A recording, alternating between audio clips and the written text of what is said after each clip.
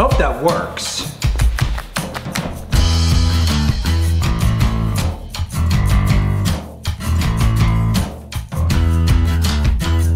This is a Gibson heavy-duty commercial freezer. It's got those old-timey freezer racks.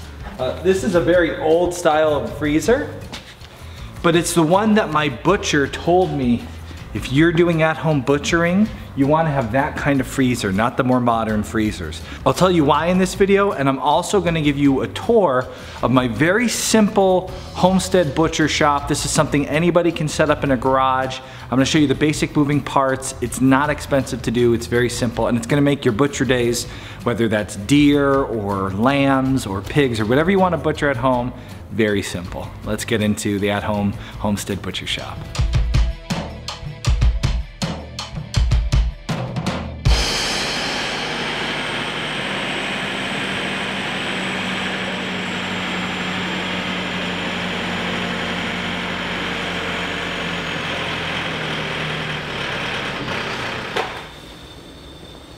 So this is my workshop.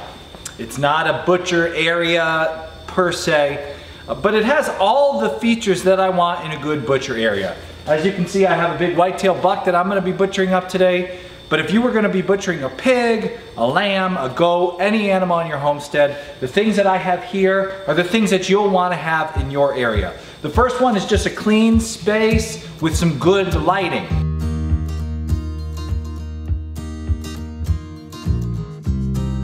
Good lighting helps when you're cutting the animal, cleaning it, looking for defects, things to remove.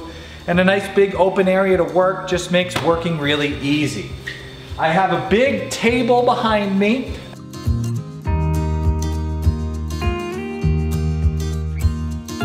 That's my custom workbench. We built it in this video. You can see how to build that very table. It's on wheels.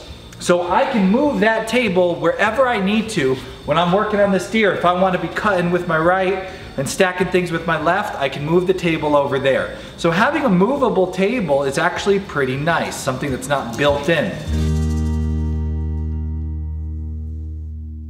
The next thing that I have in this setup here, which you can't see here, but it's what's holding this deer up, is a tractor. Now wait, I know what you're saying. You're saying, Aust, you said this was gonna be something everybody could do on their homestead. I don't have a big John Deere tractor, dude. I get it. You don't need a tractor. What you do need is something that will lift the deer up and down for you as you work on it.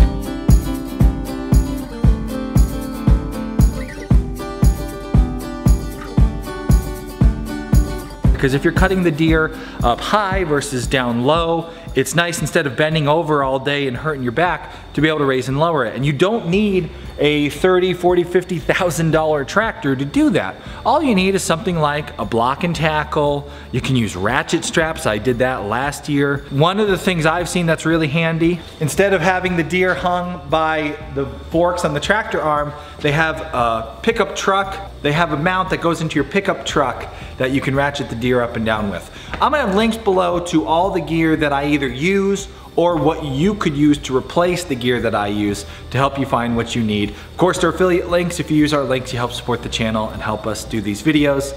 And if you do any Amazon shopping, shop through homesteady.com. It'll forward you to Amazon. Doesn't cost you a penny extra, but helps us do what we do. So, a way to raise and lower your game today, or your animal. Today I'm gonna be using the tractor, the boom, lifting it up and down. But again, you can use block and tackle, ratchet straps, you could tie a knot and have a pulley, whatever you could use. Just make sure that whatever you're tying it off with is good and strong. You'll see I'm using a couple really heavy duty ratchet straps. These are like machine grade ratchet straps. They're made for guys who are like towing heavy machinery. You know, when you're working with a sharp knife on an animal, sometimes you're cutting and pulling and cutting and you don't want a strap to break on you while you got a sharp knife and suddenly all the things are working and jerking against you. So make sure whatever you hang it up with is good and strong. And I like to hang it on the two ratchet straps separate because that spreads the deer open as you're working on it. If you just tie both legs together, it's hard to work in that space. So make sure whatever you tie it to spreads it open so it's easy to work and adjusts up and down. My table. This table I already talked about a little bit. It's on wheels so I can move it. On top of the table I will have a cutting board to just do my quick work with. I will have some knives. I have my knife kit right here. There's my knife kit. It's an outdoor edge kit. Link, again, links below or link right there. I have a fillet knife. I have a skinner, and I have a caper. Really good set of knives. I also added a steel to the kit, and I have a bone saw, which is helpful. Although, honestly, today instead of using that bone saw, I will be using that bone saw. Just something easy about a power tool and cutting through bone. You'll notice I have a scabbard at my hip for my knives. This is super handy as I'm working. If I'm using a skinning knife, or then I go to the fillet knife, to have them right on my hip instead of having to walk back and forth. Little things like that, to be able to just, you know, change them out. That is a huge time saver. So I really suggest, this is a great kit. This outdoor edge kit I've used for years. I butchered like 10, just so many animals with this kit. Really awesome. You'll notice I'm wearing a no-cut glove. I like to have the safety of a no-cut glove. Also helps with just wiping the meat and removing hair as you go.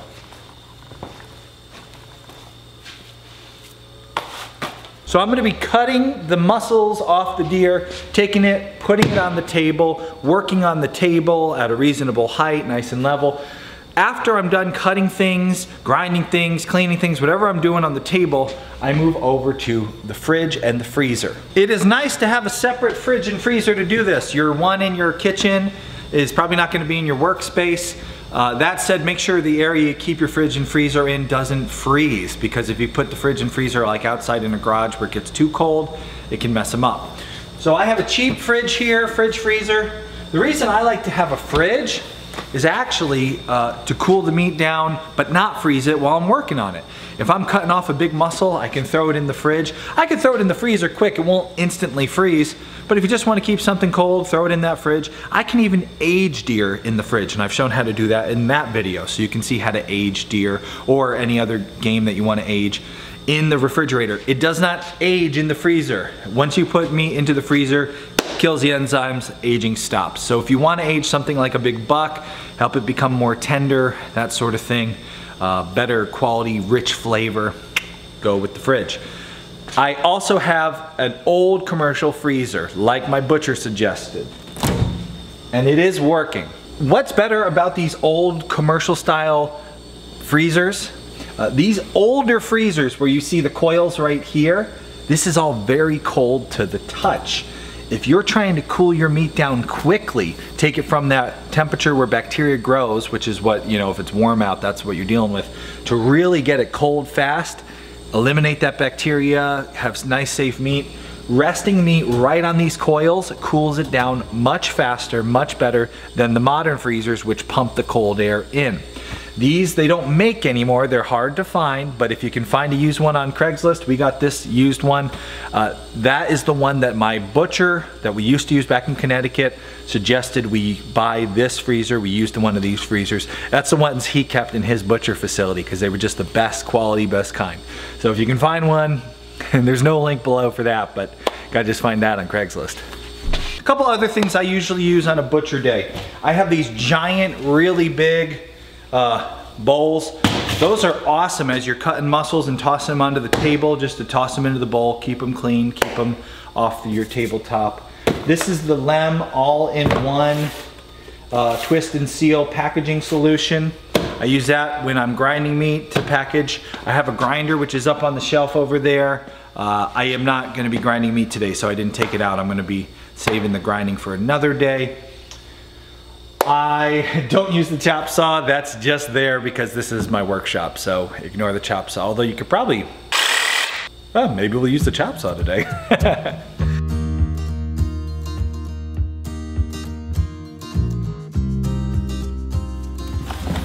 One more thing I use a ton on a butcher day is a good old Food Saver vacuum seal system. This is a system, I'm not sure if you can buy this one anymore. I'll put a link to the more updated version. That was one that Costco sold that was really nice. Vacuum sealing is worlds better than paper and, you know, tape. Paper and tape doesn't last. A vacuum sealed animal you butcher yourself, cool down real quick and get in the freezer, can last you literally years. I don't know if you want to eat meat that's, 3 years old, but it will still be good. You might not like the idea of doing it, but the point is, bacteria doesn't grow in the freezer, and when they're vacuum sealed in the freezer, there's no freezer burn, there's no bad oxidation. So vacuum sealing really extends the life of your products. We find if I kill 2-3 deer a year, 2 pigs, a couple goats, we put that in the freezer all vacuum sealed. By the next season, we've moved through all of that and nothing has gone bad. If you use paper, things will get freezer burnt. Sometimes the paper gets ripped. It's just not as good quality. So if you care, you put the time and effort into your butchering, make sure it stays really good. So don't forget the tools that we have and that we use are listed below. You really just need a place to hang the animal that goes up and down preferably. You need a good tabletop. You need a good fridge and freezer, couple saws, couple knives, and at that point you're ready to butcher. I am not going to show how to butcher a deer in this video. If you really want to see how to butcher a deer, we have a whole playlist right there that shows every single process step by step. So check that video, that series out if you want to see how to butcher it. But I am going to start butchering because I got a lot of work to do today. I got a lot of butchering to do. So thanks for watching. Set yourself up a nice little butcher setup at your homestead because I'm looking forward to today. I'm going to turn the radio on, I'm going to listen to some podcasts, and I'm going to turn this beautiful animal I was really fortunate to be able to harvest, which you can see in that video. I'm able to turn this beautiful animal into some amazing quality food for my family. That always gets me fired up.